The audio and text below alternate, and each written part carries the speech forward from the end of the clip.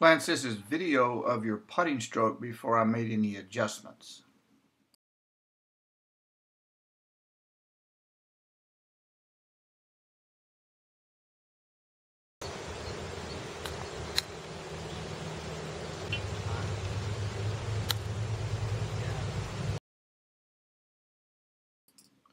Alicia, this is your putting stroke before I made any adjustments.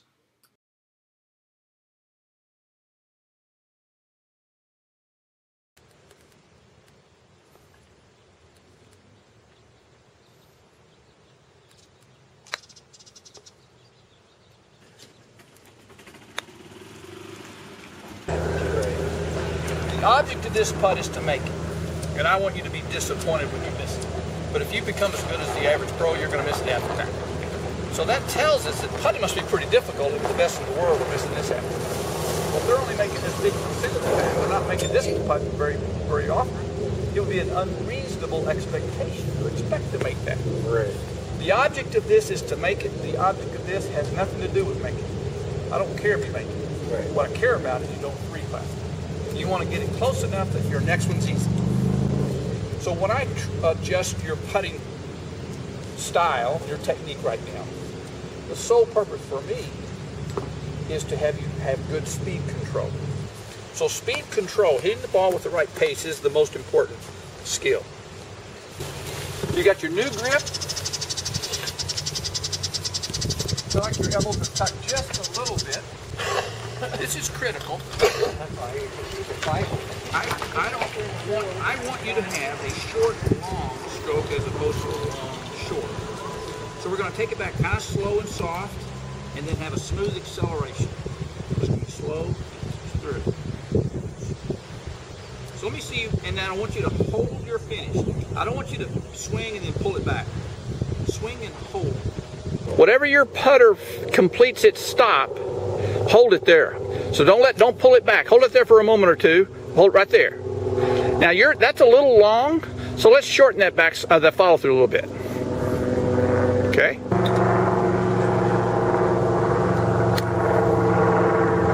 Okay.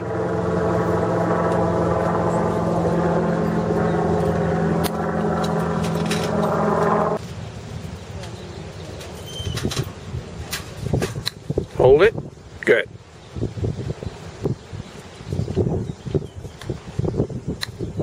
Good. If I brought, one of the LPGA or PGA pros up here and I said, I want you to putt it to that hole. If you don't make it, I want you to make sure it stopped pretty close. They don't know how hard to hit it. They're the best in the world and they don't know how hard to hit it. They have to guess how hard to hit it. Just like we do. But they guess better than we do. The best opportunity to remember the feeling of force is the moment after.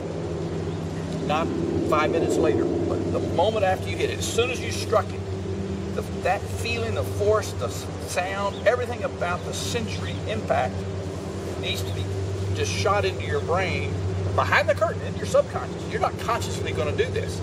Your subconscious partner needs to have that moment of stillness to just remember it and think about it.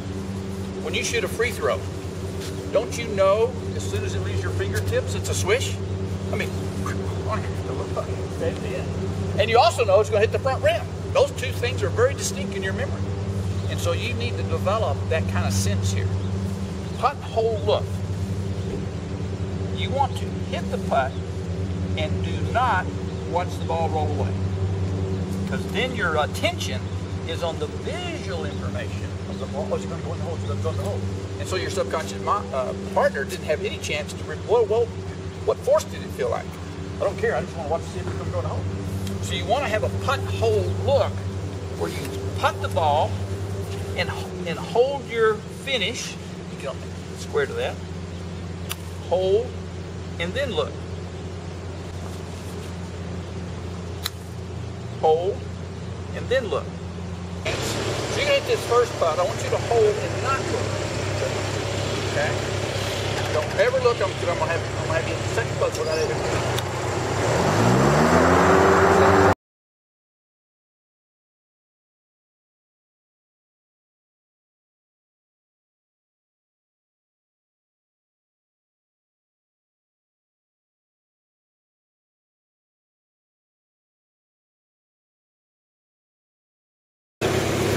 I got to put that on video.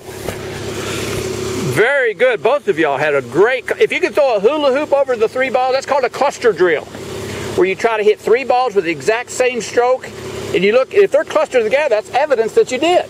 Lance, on the left was your putting stroke before we made adjustments, and on the right was your new putting stroke. And on the left, you had your forefinger of your right hand kind of going down the shaft, and so we did make a grip change. And you have now a reverse overlap. So you're wrapping that forefinger under the grip, but you're also getting your hands a little closer together so they work as a unit, and that the left forefinger is laying on top of the little finger of the right hand. And so you have what is called a reverse overlap. Let's look at your stroke on the left.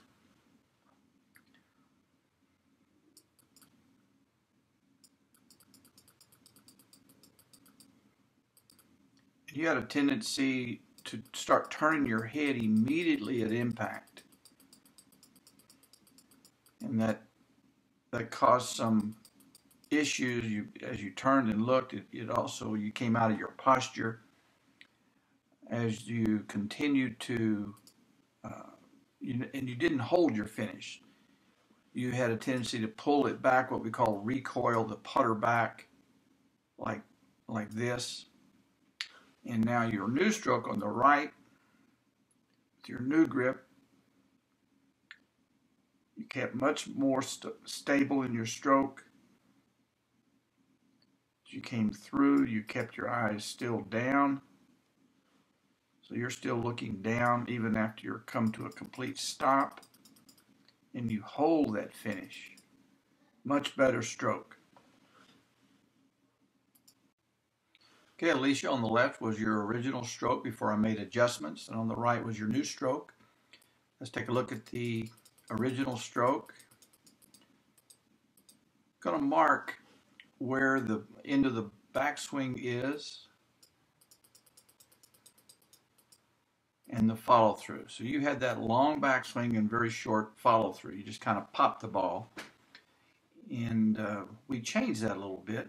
And you also had the old grip where the forefinger was down the shaft. Now let's look at your new putting stroke, and you have a much better grip. And as you go back, your backswing is here, and a much longer follow through. So that's a very good stroke. Also, you had a tendency to turn your eyes and watch the ball and then recoil this putter back and not hold that finish. Now you're hitting through the ball with your eyes down and you're holding that finish. Much better stroke. One of the things that I'm going to want you to continue to work on is setting up with a little bit more bend in your elbows so you're tucking them in a little bit.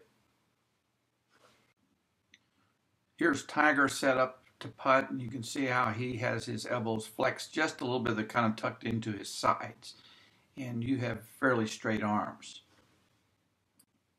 Here's Lydia Ko, who just turned pro on the LPGA Tour. She's only 16 years old, and she's already won twice. In a few years, she'll dominate the tour, I think, because she has a great swing, but she also has a great putting stroke. And she adopts the solid standard fundamentals of good putting, but she'll tuck those elbows in. So you have a lot more control if you flex your elbows a little bit and tuck them in.